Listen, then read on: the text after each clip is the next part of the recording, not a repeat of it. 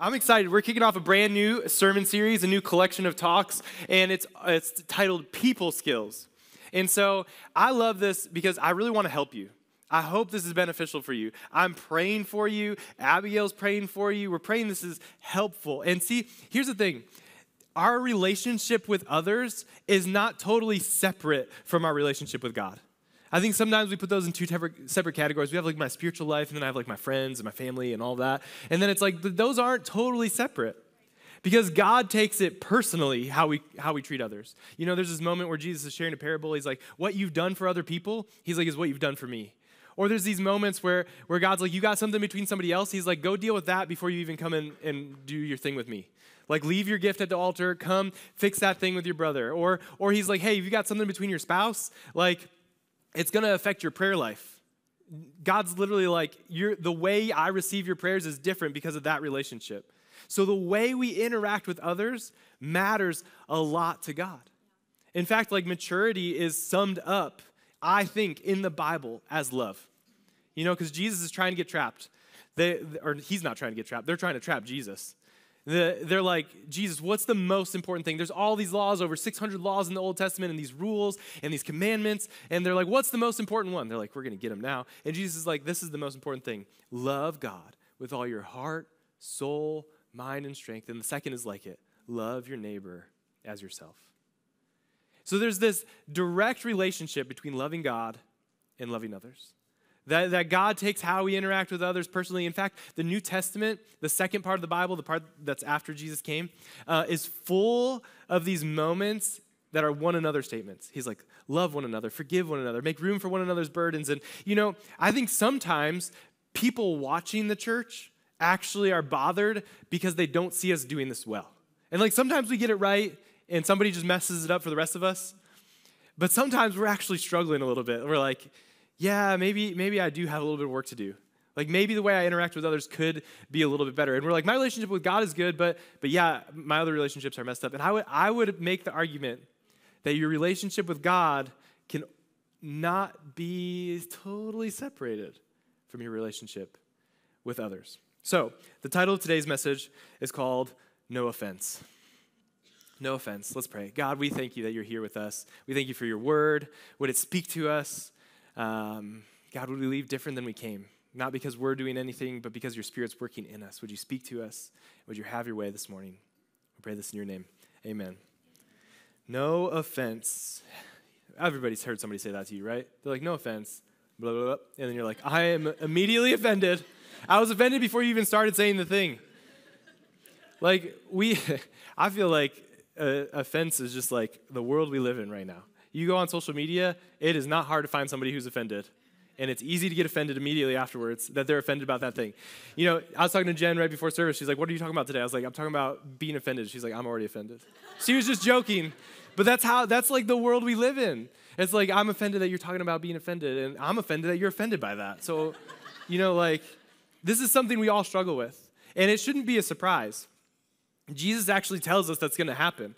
You know, there's this moment where Jesus is, you know, raised from the dead, and he hasn't gone back to heaven yet, and he's getting his disciples ready, and he's having this conversation with them and telling them about end times. He's telling them about the future, and he gets into this moment, and it's in Matthew, and I want to read just one verse really quick. It says, Matthew 24, verse 10, then many will take offense. Then many will take offense, betray one another, and hate one another. Jesus is like giving them signs for the end of times. He's like, hey, you want to know something to look for? Everybody's going to be offended. People are going to get offended easily. And I'm like, that's the culture we live in now. And then you're like, the eclipse, tomorrow the world ends. No, that is not, if you see people saying that, that's not what the Bible says, all right? If you have questions about it, like, hit me up afterwards.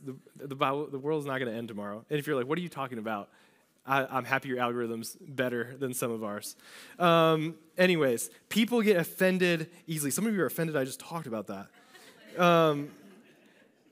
I heard somebody say once, sometimes God puts people in your life who bring the worst out of you to bring the worst out of you.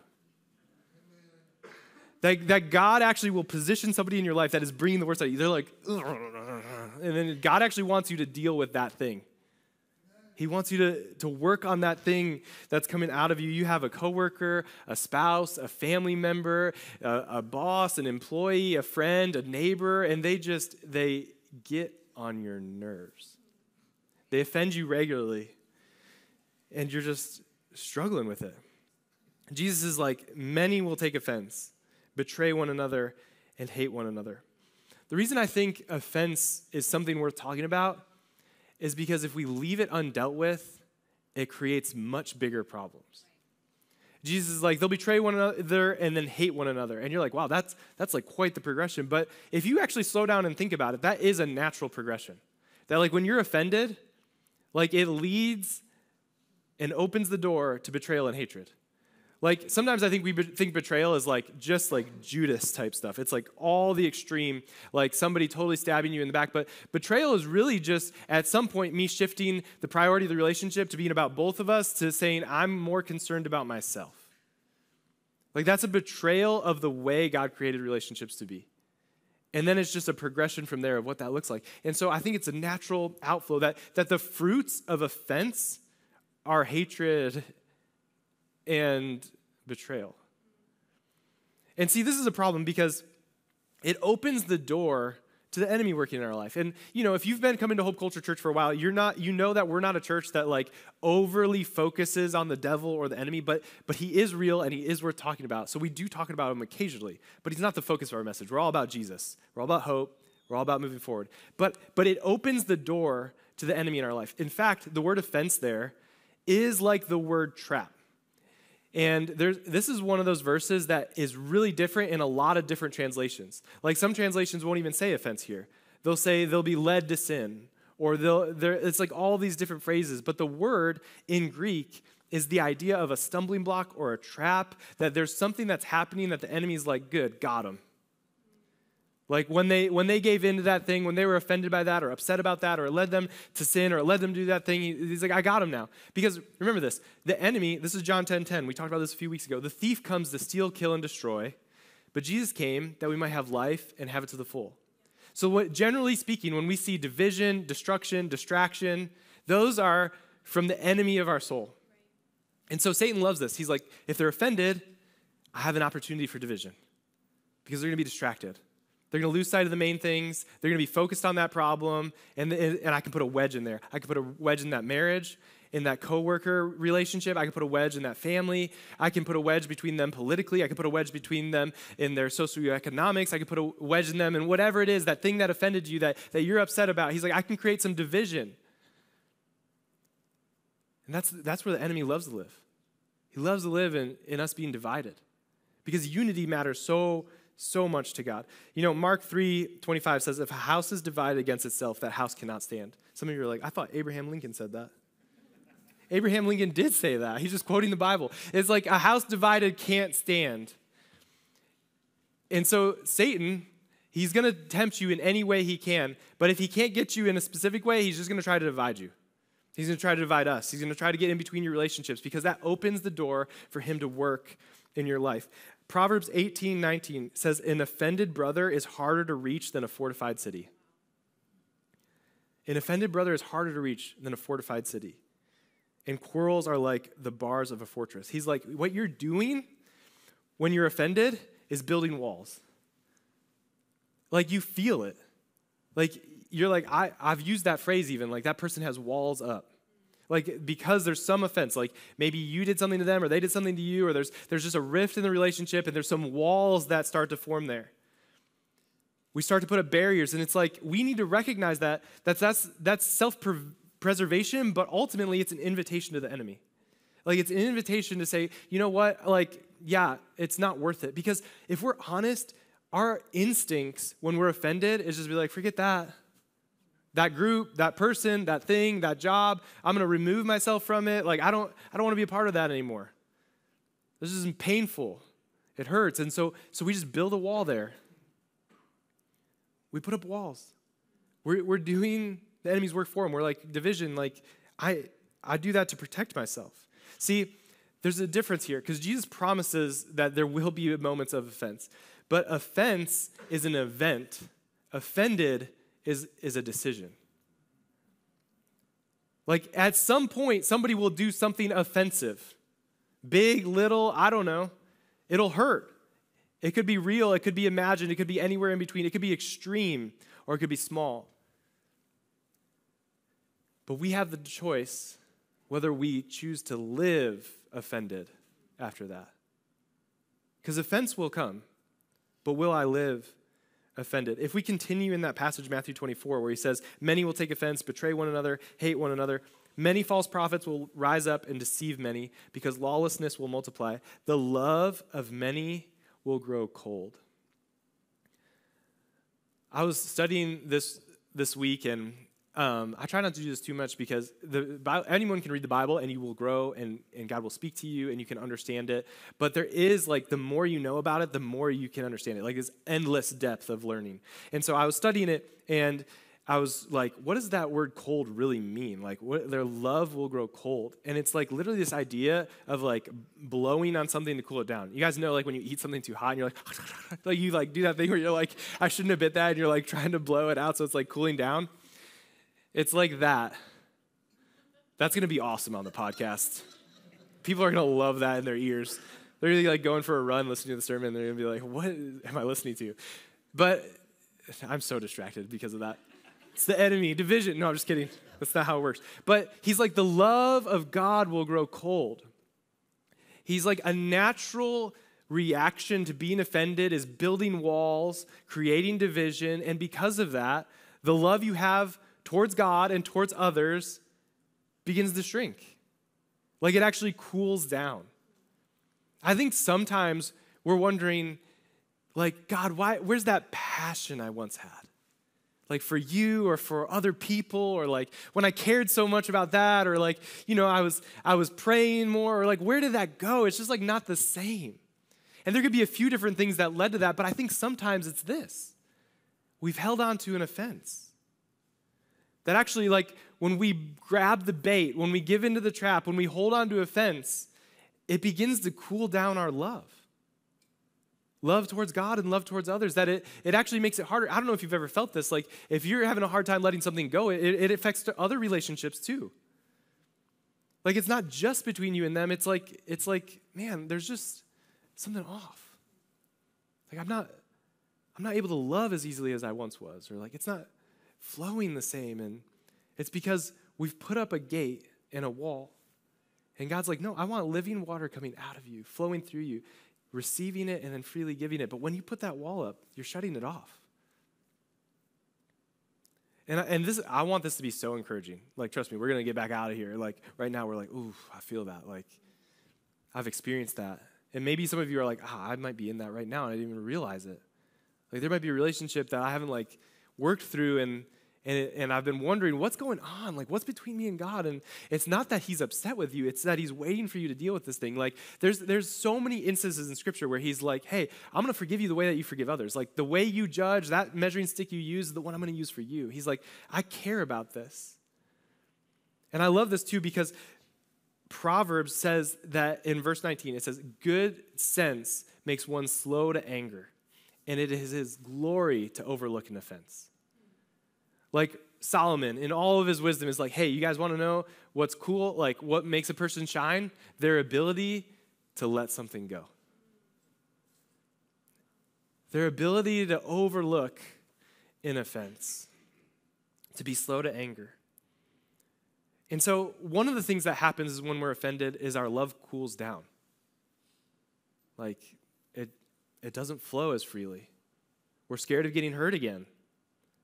And we try to make it so that doesn't happen, but because of that, we're actually stopping the work of God in us and through us. The second thing that happens is we start drifting from mission. Like, God has called us to reach people with the love of God, to like go and show them who he is and tell them the good news. And Jesus, thousands of years in advance, is praying for us. This is John chapter 17. He's getting ready. This is the end. He said, I pray not only for these, his disciples, the ones right in front of him. He's like, I'm not praying just for them. I pray for those who will believe in me through their message. That's us. That's everybody who's a follower of Jesus. That's like a chain reaction. He's like, Jesus is praying for us in advance. And he's like, that all of them may be one. Father, just as you are in me and I am in you, may they also be in us so that the world may see and believe that you've sent me. Jesus didn't pray that they'd have all of their theology right, although that's important. He didn't pray for great services and prayer meetings. He didn't pray for any of those things. All of those things are really important. He didn't even pray that you would have all, he's like, God, would they be one so that the world can see? Our ability to overlook an offense or forgive and unify is mission critical to the world seeing God is actually working in their life. So much so that Jesus is praying for us in advance about it. So this is why it's such a big deal. And I really wanted to help you because this will help you so much. As much as you don't want to deal with it, it's like going and getting physical therapy. It's like I need it so that I can get the movement back that I once had, but I don't necessarily want it. It's like painful. There was a time I was going to a chiropractor, and they're like, you need to see like a massage therapist. Like your muscles in the front of your neck are connecting to your collarbone, and they're supposed to be like behind it. And I was like, all right, I'll see about that. And I went one time, and the dude was like, hey, this isn't like a massage. Like, ooh, that was so nice. I went and got a massage. He's like, this is a massage that's going to hurt, but it's for your good. And he like dug in. He's like, I'm literally trying to rip the muscles off your collarbone. And I'm like, what? Like, I mean, that's not exactly what he said, but that's how I interpreted it. And he's like shoving his fingers in there. And I'm like, this is so painful. But he's trying to help me. And I just feel like this is what God wants for us. He's like, guys, it might not be easy to overlook an offense. It might not be easy to get past it. It might not be easy to offer forgiveness. He's like, but it is the best thing for you. He's like, it will change how you experience and give love because your love won't cool down. And it's mission critical for the world seeing I'm working in your life. It's essential. Everyone will be offended. We just have the choice if we live offended or not. So what do we do? I have a few things I just want to list that I think will help us. And the first is letting go of anger. Because I don't know about you, if I'm offended, there's some form of anger there. Like, it might not be the anger we picture, like the anger that's like big and red. It might be, but it just might be just like there's some sort of resentment or bitterness or that sort of thing that's just like underlying there. And James 1:19 says, my dear brothers and sisters, take note of this. Everyone should be quick to listen, slow to speak, and slow to become angry. I love that. If you've been around church, you've probably heard that verse before, but this is a great one to revisit often. And then think about before you post on social media or before you react to somebody in the parking lot or before you talk to your coworker. It's just like be quick to listen, slow to anger, and slow to speak. Because so often we're the opposite, right? Like we're quick to speak and quick to become angry and slow to listen. Like we start getting into it and we're already partially offended. And then we're like, you know what? I'm not even going to listen to what they're saying. I'm just going to start thinking about how I'm going to respond because I'm upset. And what happens is we get angry and we lose sight of everything else. Like we can't get past it. And I think some people actually like to be angry, because I think we get a glimpse of what we're looking for when we're angry, just not in the way we're supposed to get it. Because anger can unify. Like, let's be mad about this together. Like we all agree that makes us angry, right? And we're like getting a false sense of unity. That's not the unity that we're called to. Or we're like, this anger inside of me is like, it feels good. Like, there's something about it. You're like, you're not happy about what you're angry about, but you're just like, it's like your default mode.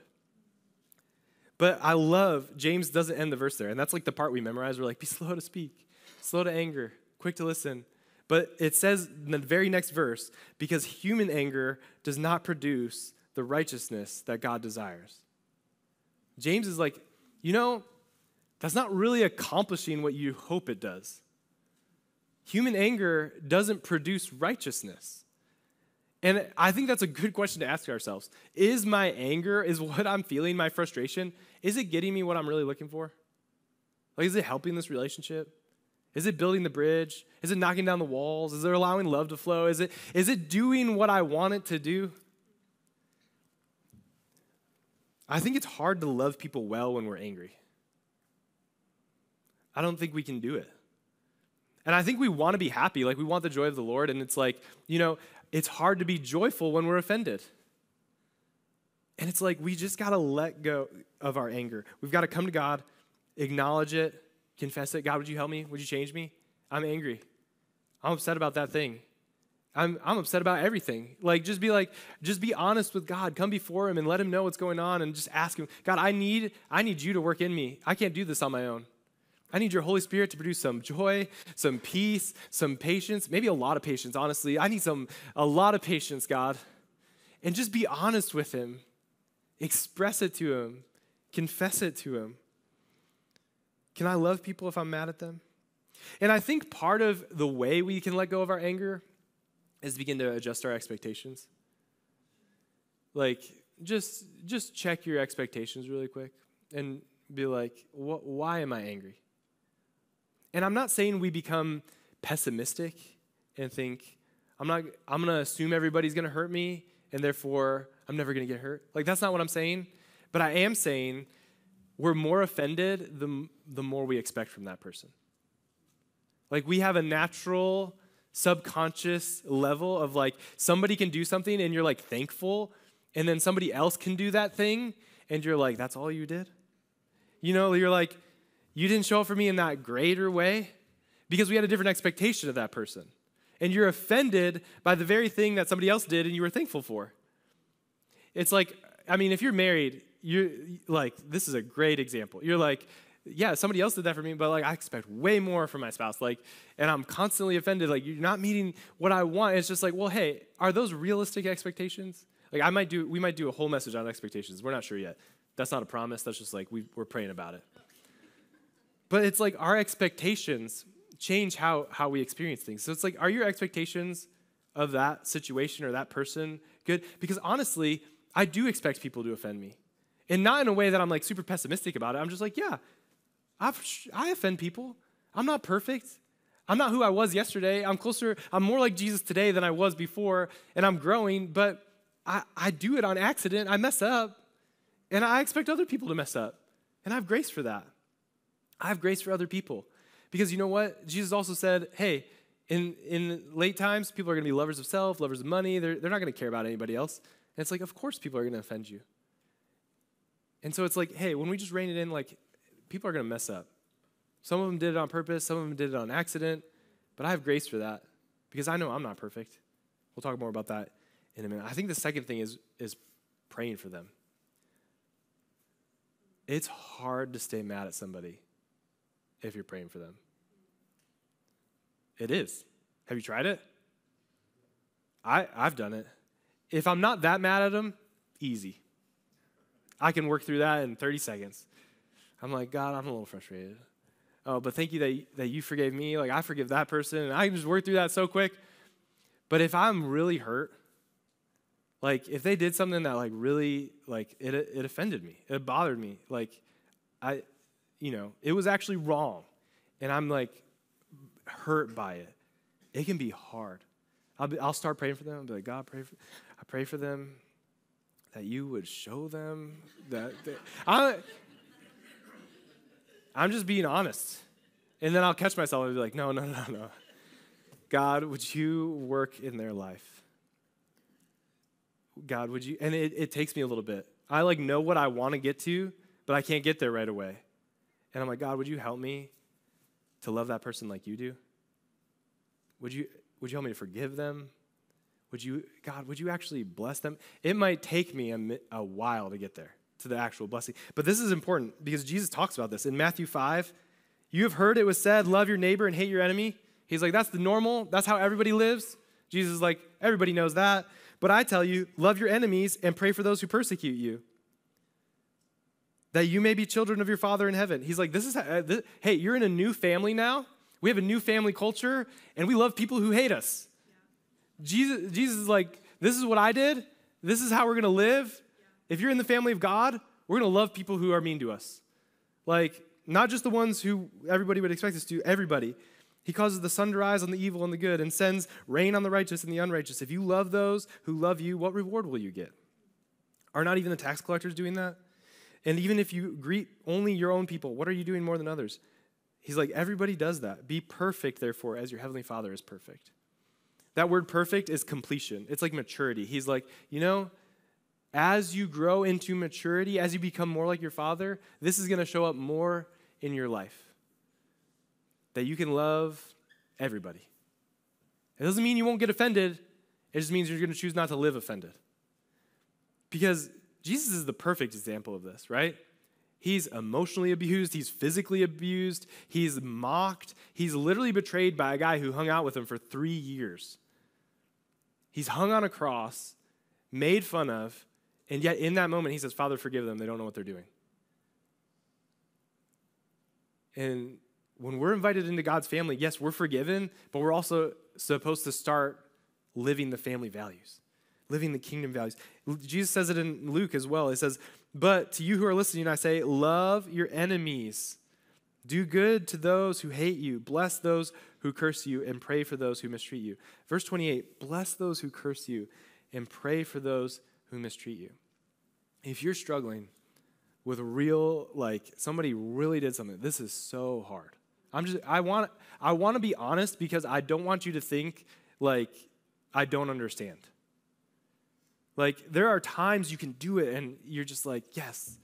But there are times where it is difficult, but it doesn't mean you don't do it. Like Jesus is like, hey, you want to tear those walls down? You want me flowing in and flowing out? You want that love to stay hot? You want to represent me well to the world? Like this is what we do. Pray for them. Bless them. Bless just means to ask for God's favor on their life. It also can mean to speak highly of. It means you got to stop talking about them behind their back. Like you gotta let that go. That means when somebody asks about it, maybe you just got to leave some details out, not in order to lie, but just in order to heal your own heart, to be right before God, to let go of an offense. It is the glory of a person to let go of an offense, Proverbs says. We were talking about this in Huddle a little bit about how part of how we do this is to see the image of God in somebody, that we're all created in God's image. I grew up loving the movie Hook. I don't know if you guys saw Hook. It's a movie from the 90s. It's like a retelling of Peter Pan with Robin Williams, and it's a fun movie. Everybody said as a kid I looked like Jack, the kid from the movie. Like, I'll show you a childhood picture someday. I do kind of look like him. But anyways, there's this whole progression where Robin Williams is Peter Pan, and he's back in Neverland, and Rufio, the person who's currently leading the Lost Boys, is like, that's not Peter Pan. You guys follow me. And there's like this moment where it all comes to a head. And Peter Pan's on one side, Rufio's over here, and Rufio's like, choose which side. First of all, they've totally lost sight of the real enemy, Hook. Which I'm like, that will preach, right? Like, when we're in battles with other people, we lose sight of what really matters so quickly. We get off mission, we're distracted, the enemy's already winning, but Rufio's like, pick a side, and everybody comes to his side. Except one little boy goes over, and he takes off Robin Williams' glasses, and he's squeezing his face. I don't know if you guys remember this scene. You should watch it later. YouTube it. Be like, look it up. He's moving all the skin around, and then he grabs his cheeks and he goes, there you are, Peter. And he starts seeing who he really is, even though life has beat him up, he's aged, he's changed, he's gone through some things. He's not exactly who they expected him to be. See, this moment happens where he sees who he really is. And the other Lost Boys are like, wait, is that really him? And there's this whole moment, and we don't have time to talk about it because, we're talking about the Bible. But what I want us to get from that is that sometimes it takes a moment to see the image of God in somebody else, to slow down and get past the imperfections, to get past the rough exterior, to get past those things and say, there you are. I see that you're created in the image of God. You might not be following him. You might not be doing the things he's asked you to do. You might be totally separated him, but I see that God loves you, that he created you in his image, that he thought you were valuable enough to die for. So I should be able to set aside whatever you did against me and love you because that's what our family does. We love people who are mean to us. It's hurting you. It's holding you back. If you want to mature in Christ, you've got to grow in your unoffendability, which is not a word, but that's what we're trying to do. We're trying to become less offendable. That offenses will happen, but I'm not going to live offended. So we got to let go of the anger, which takes time. We've got to pray for them, which can be hard. And sometimes you got to keep praying for them because you worked through it and you forgave them and you prayed for them and you blessed them, and then 20 minutes later you got to do it again. And then a year later you got to do it again. And it's just as much as it comes back in, you just got to get it back out. Be like, that's not who I am. I'm not because that's what I want to remind myself. I'm not the type of person anymore who's going to stay mad. I'm the type of person who's going to love unconditionally. Am I there yet? No, but I'm closer. I'm growing in it. I want God to move in me and through me. And the third thing is grow in gratitude for the grace you have received. Grow in gratitude for the grace you've received. See, I think we want to measure the gap between what they did and what they should have done, and we're offended by it. But that's not the gap we're supposed to be looking at. We're supposed to look at the gap between who we were and what Christ has done for us. Because as soon as I go back to that, I can't help but realize, man, I've been forgiven of so much. I'm far from perfect. I've offended God in so many ways. And it's just man, he freely offers grace. He loves me. And the more I focus on how much God loves me and has forgiven me, the easier it is for me to offer that to somebody else. Because the better I understand, wow, while I was still a sinner, you died for me. When I showed no signs of changing, you still loved me. When I did all those things, you still thought I was worth dying for. God, you love me that much. I should let that go. I'm not saying that it was right. I'm not saying it's that. I'm just saying just as you forgave me, I'm going to forgive them. I'm going to remove that. I'm going to focus on the grace I've received, because the more I remember how much I've been given, the easier it is to give away. This leads us into actually being able to forgive that person. And forgiveness is such a big issue that originally I was going to talk about it as part of today's message, but I decided let's just talk about that next week as its own whole thing. I want to talk about how do we actually forgive somebody? What does that mean? Does it mean that I'm inviting them to do it again, or opening the door back up, or how do I do it? What are the steps? We're going to talk about that next week. But for now, I just want us to start with this. I'm going to let go of the anger, God. I need you to help me with that. I'm going to pray for them. And I'm going to focus on how much you've forgiven me, because that's going to help me remember how much grace I need to show. Matthew 7 says, in the same way you judge others, you will be judged.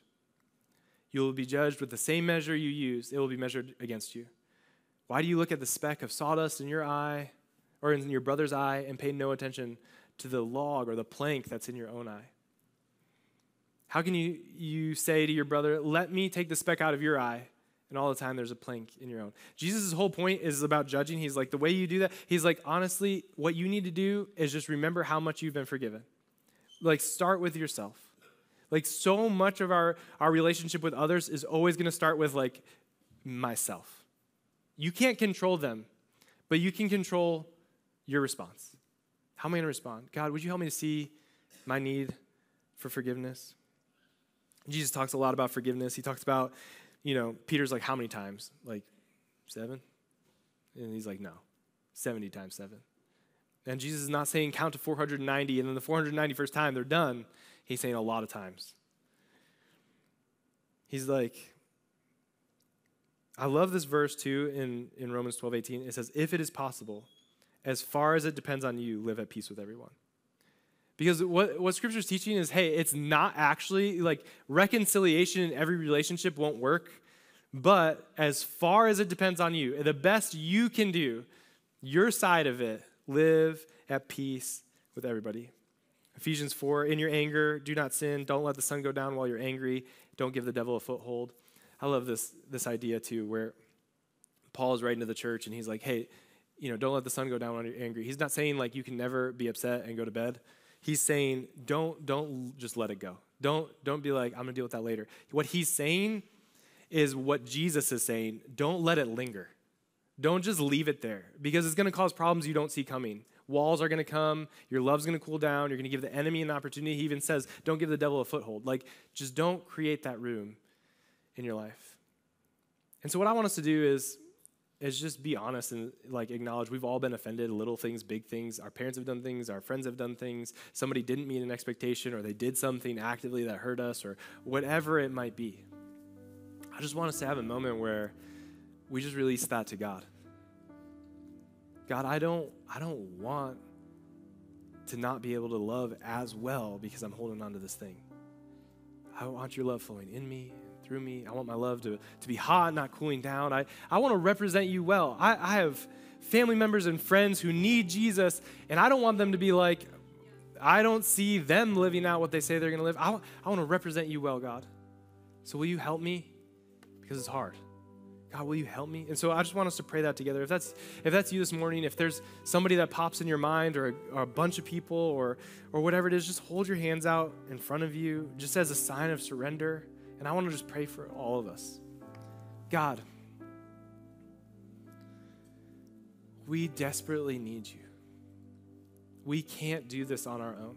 We can try, we can work towards it. But God, we're asking for your help, that your Spirit would help us to forgive.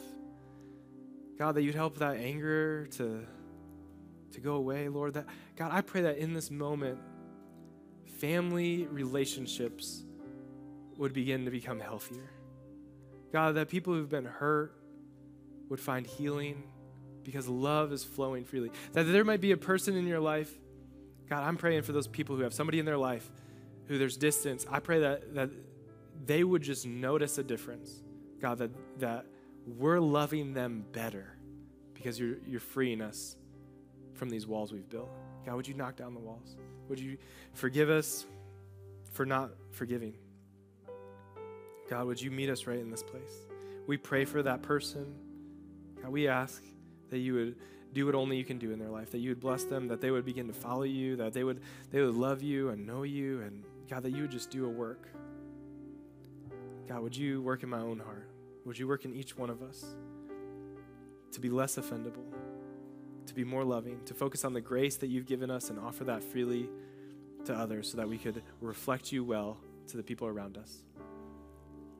It's in your name we pray. Amen. Amen.